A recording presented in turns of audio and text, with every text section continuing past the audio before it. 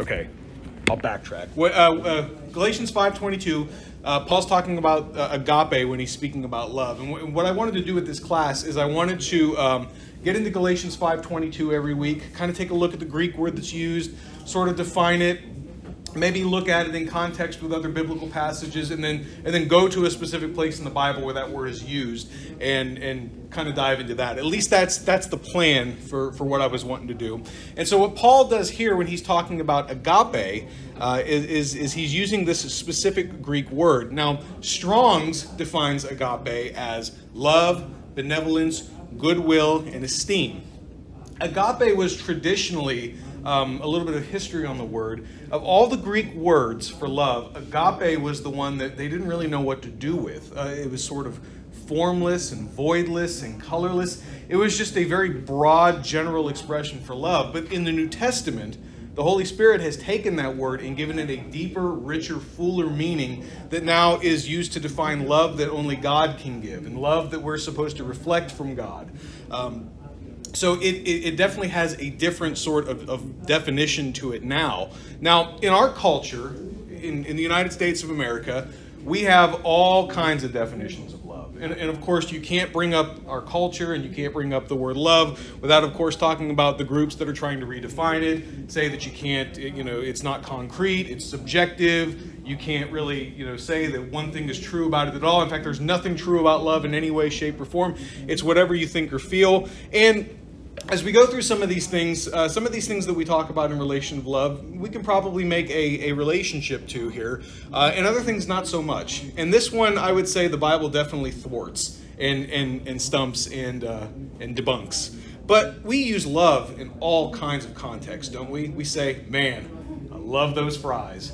That restaurant has the best food. I love that food. It is, the best food ever. I love it so much, right? We use it, and I love that song, right? You hear people all the time, oh, I love that song. Turn that up. And of course, in my case, I'm like, I love that song. And so I was just like, turn that down. It's too loud. So, and she's laughing because it's true. But we use it in that sense, right? We use it in the sense that we love our toys. And I don't care who you are, whether you're a man or a woman. If you're an adult, you have a toy, and you love your toys, right? We love our toys. You have a hobby. Everybody has a hobby. I don't know anybody that doesn't have a hobby to some degree. We love our hobbies, right? We love that stuff. We use it in the sense of we love our TV shows. As Americans, we love our TV shows because I'm telling you, I have seen full-grown adults get depressed and cry after a TV series is over. I watched all the episodes. What am I going to do now? How am I going to find fulfillment? How is this going to happen? Or they cancel. The worst is when they cancel a show and they leave you on a cliffhanger. Like, next season I'm going to find out what happened to this guy with this situation. And then all of a sudden Netflix is like, sorry, we pulled the plug on that. And you're like, you've got to be kidding me. And you're furiously looking to see if someone else is going to pick it up. And nobody does, of course, or if they do, it's just not the same. We love our TV shows. So we use love in that sense. We use love in a very general sense, a very broad sense. We use it sarcastically also, right? I just love standing in line. It's just the best. I love being put on hold. I love having to pay taxes, right? We've all used it sarcastically in that sense. We use love in that very general sense like that. We also say in the sense about each other, I love you, bro, or I love you, and we hug one another, and, I love this guy. Very general in that sense. We use love in a very general way. We also use love about our pets.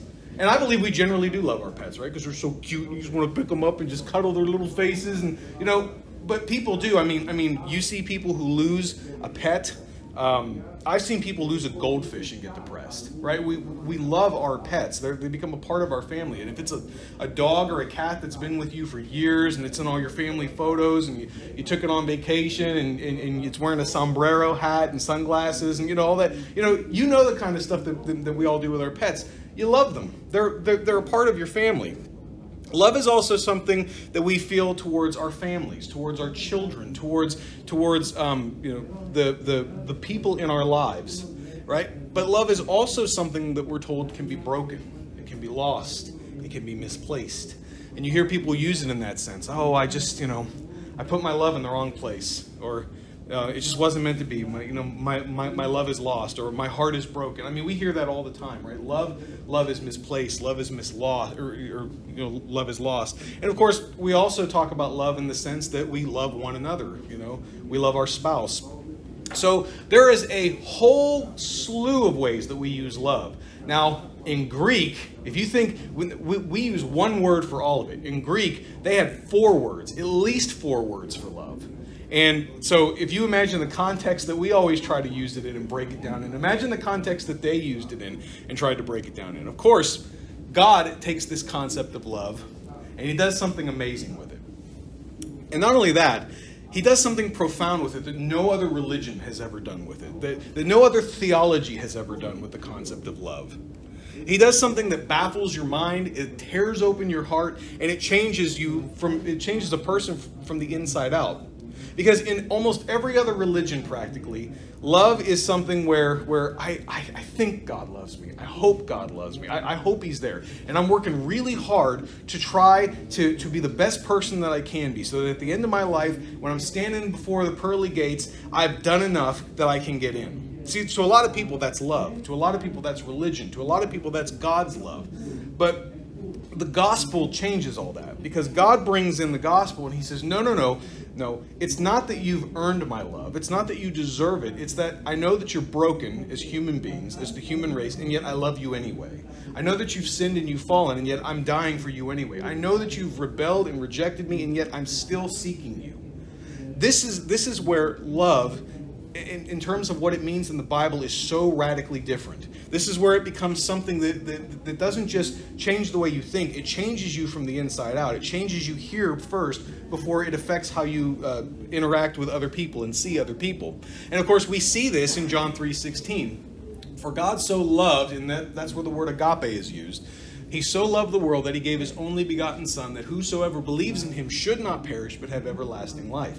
This agape love is an extension of God's grace and his mercy, his goodness, his kindness. All these things are an extension of him through agape love towards us. Now, again, agape is used 116 times in the New Testament. And Bill Mounce writes this about love. He says, love in the New Testament usually is the active, when we're talking about it in the New Testament, it's usually for the active love of God for his Son and his people. The active love of his people are to have for God. So it's the love he gives us, and then in return, it's the love that we're supposed to give back to him and to each other and even our enemies. You remember in Matthew 5:44, Jesus says, love your enemies, pray for those who spitefully use you and try to abuse you. So it's even talked about in terms of the Lord's Supper, the common fellowship meal, or the common meal shared by Christians in connection with church meetings. And that goes back to early manuscripts, early church fathers, for some of those definitions. Now, I kind of alluded to it, but what are these Greek words that we have for love? Well, here we go. So first and foremost, you have agape. And we've already kind of talked about agape, but then you have phileo. And of course, everybody points out that's what the city of Philadelphia is named after, the city of brotherly love. Phileo was the general verb for love. Now, before agape became what agape was, phileo was kind of the catch-all word for love. It's what our word love sort of meant. It sort of encompassed everything. And it has a wide range of meanings. It can mean hospitality, affection, love, even to kiss. And it's not necessarily even a softened or watered down form of love. Like sometimes you hear, well, it can only mean brotherly love. And that's sort of where we box it in at. It can only mean that. But it's used also of God's love for his Son and our love for God. So an example is John 5:20. The Father loves the Son, and the Son shows him all he does. The word that's used there for love is phileo. And then Paul warns the church in Corinth, if anyone does not love phileo, the Lord, a curse be on him. And of course, Jesus, phileo, loved Lazarus. So there is a very general, broad sense in which phileo can be used. The other words that you have are eros. And eros means romantic or sensual love between a man and a woman. It means to feel passionately about, to have a longing for, or to feel fervently about. So it's the romantic love that we can feel about our spouse. And ironically, it does not occur in the New Testament. It's a Greek word that never made it into the New Testament whenever love was used. You also have stergo, and this is used for a person's affections for others. So that I love you, bro, kind of thing. You know the high five hug thing that we've sort of adopted in our culture. That's stergo. If me and Lance do that for to one another, we're expressing stergo, right? So now I'm not going to yell stergo if I high five you or anything like that, but it's used for affection for others, and it can be used in terms of what a person used for their God and little g God, or even their dog. I mean, it covers the whole broad spectrum of how we feel. And also, it does not occur in the New Testament, but it is there in compound form. So in idea form, in sort of implied form. So that's really your 4 basic Greek words for love. And where we really see it in action is in John 21, verses 15 through 17. Jesus has risen from the grave. He's appeared to the apostles. He's at the seaside with Peter. And he has that famous conversation with Peter, where Peter has denied him 3 times. I don't know him. I don't know the man. And he starts cursing. I'm telling you, I've never met this man before in my life. I don't even know his name or who he is. So Jesus appears to him. And Jesus, as he's talking to Peter, he's asking him, do you love me with agape? And Peter's answering, I love you with phileo. Now, this is where I actually disagree with Bill Mounts. I'm not a Greek scholar by any means whatsoever. I know just enough to get myself in trouble and to pass whatever classes I had to take at Fried Hardeman. But he says because phileo is such an open and such a broad definition that really it's not that there's a difference between Jesus using agape and that Peter's using phileo. It's that it's all just stylistic. And I disagree with that. I think there are certainly some cases where it can be stylistic, but it is significant that Jesus is specifically using one form of love and Peter's answering with another form of love. And what makes it even more significant is that Jesus purposefully switches to phileo love. So in the first case, it appears he's saying, do you agape? Do you love me, Peter, the way that I love you? Now, Peter, what we know about Peter throughout his life and throughout his ministry is he kind of stuck his foot in his mouth.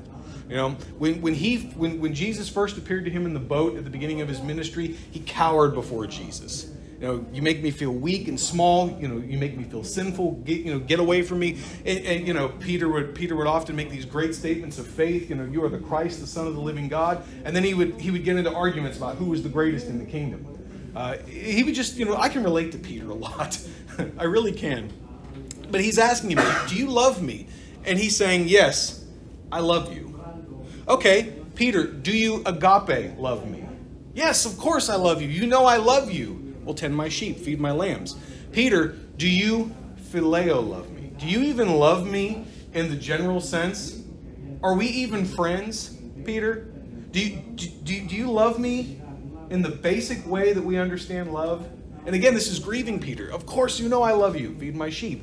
So you see where the impact of these 2 words come in. Because if Jesus is really using agape and Peter is using phileo, it kind of shows you that there might actually be some teaching going on here from Jesus. Do you love me like I love you, Peter? Isn't that a question that we all need to be asked? Do I love him the way he loves me? Do I serve him the way he serves me? Do I even care about him like he cares about me? And these are questions that we should all wrestle with from time to time. So a very powerful example of where this is used and how this is used. So before we dive into our actual text here, any questions or thoughts on this? If there are, you can jump in at any time. No problem there. Okay, so Paul shows us, though, what agape love looks like in our everyday lives. And there is a verse, well, really a chapter that we go to in the New Testament. 1 Corinthians 13, 1 through 7. If I speak in tongues of men and of angels, but have not love, I'm a noisy gong or a clanging cymbal. I have prophetic powers, and if I have prophetic powers and I understand all mysteries and all knowledge, and if I have all faith so as to remove mountains, but have not love, I am nothing. If I give away all that I have, and I deliver up my body to be burned, but have not love, I gain nothing. Love is patient, love is kind, love does not envy or boast, it is not arrogant or rude, it does not insist on its own way. It is not irritable or resentful. It does not rejoice at wrongdoings, but rejoices with truth. Love bears all things, believes all things, hopes all things, endures all things. And now usually when you hear this read, you expect to look up and see the bridesmaids and the groomsmen and be able, because this is often read at weddings, right? And I think it's very appropriate to read at weddings. It's a very all these things about love should absolutely be true in a marriage. And yet this verse is so incredibly simple that we can look at it and say, yeah, I understand exactly what it's saying. And yet it's so profound that when you get in it and you see what Paul is really trying to drive home to the church in Corinth, it can change everything you think about love, or at least about agape love. See, Paul is showing us that the Holy Spirit working in our lives is not the same as merely living a busy life in service of others. It's not even the same thing as a morally committed life. There's a lot of people out there, again, thinking, about, I'm a good moral person. I hope that's good enough to get to heaven. Well, Paul's saying, no, it's not, because you can never be moral enough or good enough.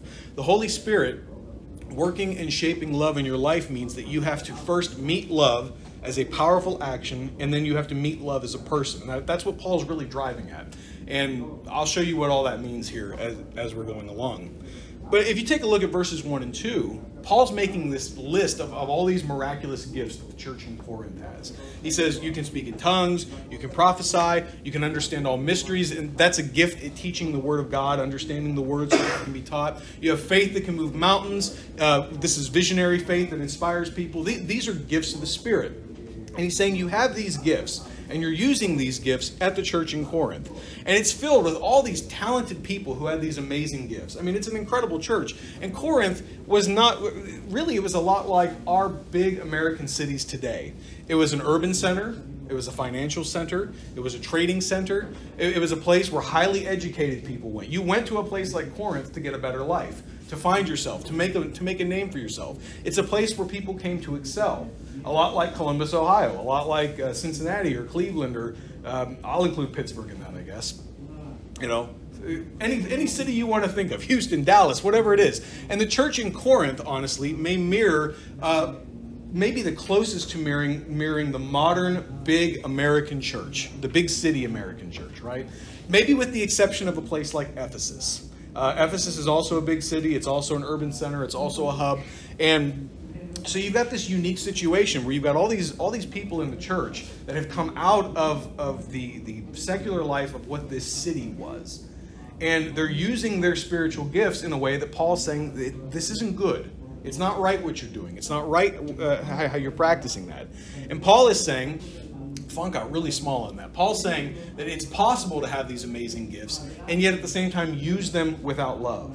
It's possible to have gifts of the Holy Spirit and use them in a way that is not loving. And how is this possible? Because it's possible because if you look ahead to verses 4 through 7, Paul is listing in verses 4 through 7 and everything leading up to 1 Corinthians 13, all the problems you see. He's listing all the things that the Christians in Corinth are not. These are all the things that you are not doing, despite having the Holy Spirit, despite having these gifts, despite having all these talents. You're not what God needs you to be. You're not patient. You're not long-suffering. You're not kind. You're not selfless. You're not without boasting. I mean, we see all sorts of problems as he's going through, even as early as chapter 1, the problems that are going on among the brethren in Corinth. They're gifted, they're talented, they're successful, they're serving others, but their character and their attitudes, he says, are not loving. You can do all these great things, all these amazing things, be involved in all these incredible opportunities and things in life, and if you're not loving, if you're not doing it because of love, then it means nothing. They're cranky, they're divided, and one of the things you get the impression that they're doing is they're always trying to out-gift or out-Christian one another. You ever seen people that try to out-Christian one another?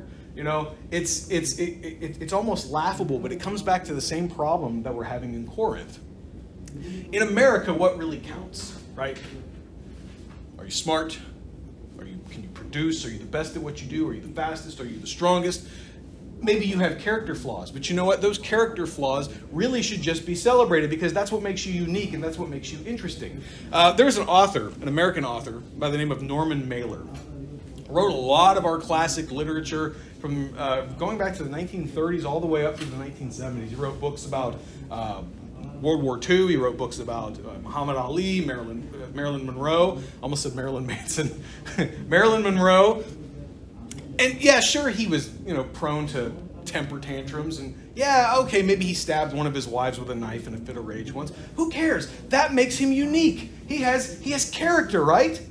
And that's kind of what you see going on even in our culture. It's often what people like Norman Mailer and people like him get as a pass because they're brilliant and because they have all these talents, or because they can throw a football farther than anybody, or because they're in politics. So the rules don't really count for these folks.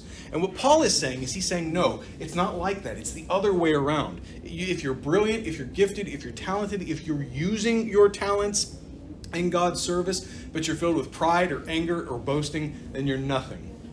You're nothing at all. It's of no service to God at all. And you notice often he talks about these clanging cymbals and these banging gongs. One of the ways that people worship their pagan gods in the city of Corinth and all across the pagan world was through banging cymbals, beating drums, chiming the cymbals and things. And what they were doing was they're trying to show how excited and how full of zeal that they were for their God. And it was to get everybody to see, look how pleasing I am to my God. Look how much I love my God. Look how fervently I worship my God. And Paul even talks about it in Romans, about Jews who are full of zeal, but they don't have truth. And it's the same thing here. It's supposed to show that you're excited, that you're full of zeal. And Paul tells the church that if you use these gifts given you by the Holy Spirit in the manner in which you're currently using them, then you're just as empty and just as meaningless as those gongs and cymbals that are banging out there, sounding for a God that doesn't exist. It's just as meaningless as that. It's just as pointless as that. It's just as wrong as that. And Paul is really getting into some deep stuff, some scary stuff, really, if you think about it. And so everyone gets to see and hear what you're doing, but it's all in vain. If love is not the reason you're doing it, then it's all in vain. Now, Paul had just set out these 9 things to the church in Galatia: love, joy, peace, kindness, patience, goodness, faithfulness, gentleness. I got to sing the song. Gentleness and self-control. And if this list is just the list that we're just supposed to pick up and do, we would be just like the church in Corinth. Right? Well, what's our motivation? If it's just something we're supposed to do, what's our motivation to do it? What motivates us if it's just a list of do this, don't do that? Paul, though, is demonstrating that love is not just something that we merely do. It's a power that has to first pick you up and change you. And again, when we read that it's patient, that it's kind, it does not envy, it doesn't boast, it's not arrogant, it's not rude, it doesn't insist on its own way, it's not irritable, it's not resentful, it doesn't rejoice in wrongdoing, it bears all things, believes all things, hopes all things. Why can he write that? How can he say that we as Christians are supposed to have that? And the reason is because you learn to love first by being loved.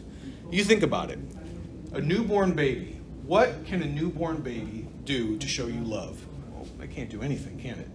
It can cry when it's hungry. It can cry when it needs its diaper changed. It can cry when it's sleepy. But a newborn baby is not going to know how to love unless it is first loved. And all sorts of studies have been done over the years about how a baby needs love. If you don't pick up a baby or kiss a baby or hold a baby or coo to a baby or sing to it or cuddle it, it can actually die. And if not death, then it's going to grow up warped because it's not going to have a sense of what it means to be loved. And that baby will never grow up and learn to love unless it's getting that right there. Rubbing its head, holding it close to you so it can hear your heartbeat, kissing it, all the things that we do. And yes, men can do this too. Absolutely you can. It doesn't make you weak or wimpy. And that's the thing of it, right? The more we're loved, the more we can reflect love. And if we can see that on the level of an infant, can we not see it on the level of agape? You can't love in an agape way unless you first have experienced it, unless you first have seen it, unless it's first been given to you. And many of us experience that through our parents, through our friends, through our spouses, through all sorts of means. It's why we do things here like church camp. It's why we do things like Vacation Bible School. It's why we have gospel meetings. It's why we have fellowships. We're trying to pull people in because we want to love them, because we want to show them what this is like. And the more we're embraced, the more we're surrounded, the more we're flooded by love as we grow up, the more we're capable of doing it. And that's both true physically and spiritually. You can't love unless you are first yourself loved. Because before love is something that you try to do, it's something you meet and receive. This is one of those times where I wish they had wrote the chapter something the way they did. I know.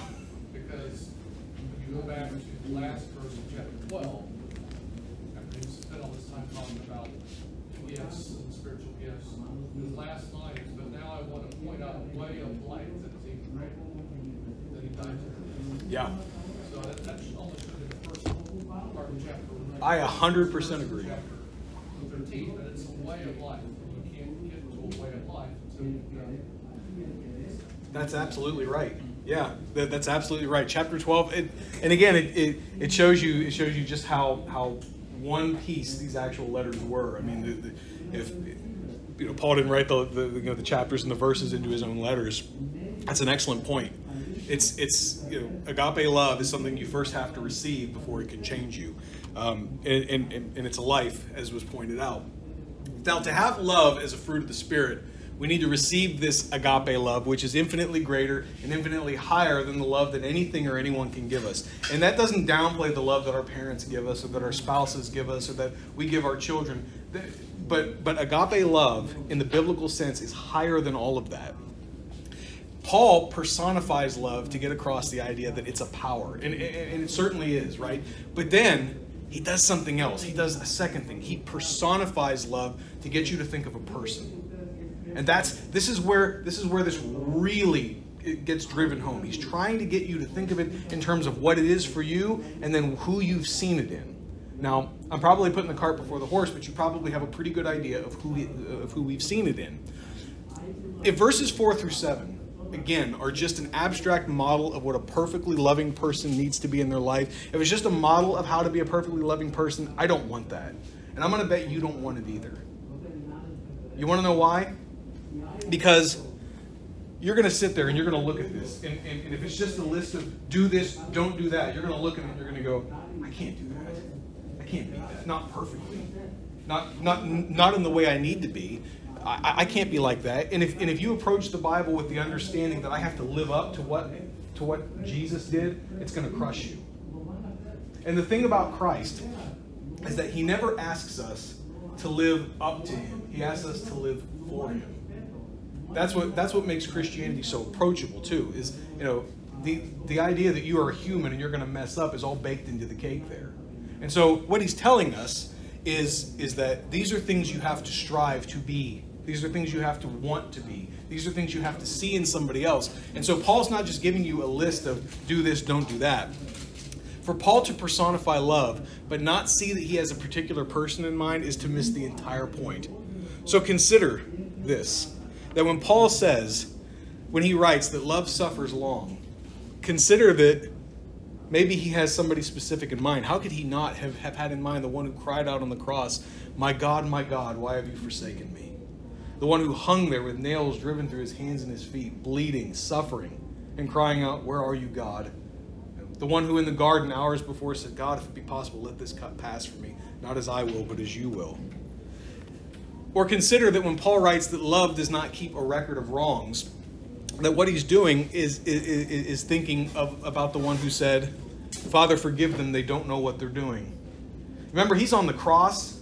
He's hanging there. People have stripped him all but naked. They're gambling for his clothes at his feet. His own mother is standing there watching him die. People are casting all sorts of criticism at him. Oh, he's the Son of God, right? He saved all these people. Let's see him save himself. Come on, Jesus, get down off that cross. They've beaten him. They've scourged him. They've whipped him. They've humiliated him. He's been abandoned. He's been forsaken. He's had everything taken from him. How could a human being be treated any worse? And he says, God, forgive them. They don't know what they're doing. Speaking of things he said on the cross, one of the most amazing things he said on the cross was, it is finished. Now, if you think about that, it's pretty unique because he's naked, abandoned, forsaken, denied, betrayed. He's penniless, he's powerless, he's tortured, he's beaten. And in the final moments of his execution, as he's about to die, he says, I did it. Now, what did he do? Because by all objective standards from a worldly perspective, he was a miserable failure. Right? He couldn't do the things he set out to do. He couldn't save everybody. He couldn't establish the church while he was here on earth. And he was ultimately martyred, right? But yet, by what he did, from God's perspective, he was triumphant. And what he's doing, in other words, he refused to die until he accomplished everything he came to do. And what he came to do was saving you and me. That's what he came to do. Love never fails. Who could you ever in your life say that about in that context? That love never fails. As much as I love my friends, as much as I love my family, as much as I love my children, as much as I love my wife, one day my love's going to fail. I'm going to die. I'll be gone. I can't give it anymore at that point. I can leave a legacy behind, hopefully a good one, but who could you ever truly say that about? That their love will never fail. Even as a human being, my love fails because I'm imperfect. Who could you say that about? Well, there's only one person you can say that about. So when you look at verses 4 through 7, you see Jesus Christ being all these things, right? Being the ultimate example of those things on the cross. Being the ultimate example of everything that Paul is talking about in these fruits of the Spirit. Being the ultimate example of everything that he's going through in 1 Corinthians 13. Doing all of that not just as an example for you, but being in your place as well. This will absolutely, it does two things what Paul is doing. First, he's squashing all of your fears. Jesus squashes every bit of fear you have, or at least makes them feel so trivial. Yeah, life is hard. Life is difficult. Things are tough. But if I'm in Christ, no matter what happens, I have a home in heaven, and I'm loved more than I could ever possibly believe because he values you enough to die for you. The Creator, Sustainer, Redeemer of all creation loved you enough to come here and die in your place. The second thing it does is it humbles you into the dust because he loves you despite everything you are. You're not perfect. You're temperamental. And I'm talking about me too, not just you. Right? We're all these things, and despite our flaws, he loves us anyway. And yet, in John 17:20-21, Jesus prays, I do not ask for these only, but also for those who will believe it through their word, but that they may all be one, just as you, Father, are in me and I in you, that they may also be in us, so that the world may believe that you have sent me. Now, that's about all I've got for today. I wanted to leave some time at the end for conversation or for questions or for discussion. What do you think? Agape love. How is it something in our lives that we can mirror? How is it something that we need to perfect? Can we perfect it? What do you think? So if there's nothing else, we'll bow for a word of prayer and then we'll be done. Father, we thank you for allowing us to be here. Thank you so much for your son. Thank you so much for your word. Thank you for the opportunity to talk about your word as brothers and sisters in Christ, to study it. We thank you, God, for everything that you've given us through Christ. We know that you love us. We know that you care for us. And we just pray, Father, that we exhibit that love in our own lives to our friends and our families and to those in our community. And help us, Father, not to be discouraged in those times when we don't feel like we're doing everything that we can be or that we're not feeling as strong as we should be. Help, Father, to lift us up and give us strength. Please watch over us and forgive us of our sins. In Jesus' name we pray. Amen. Thank you all.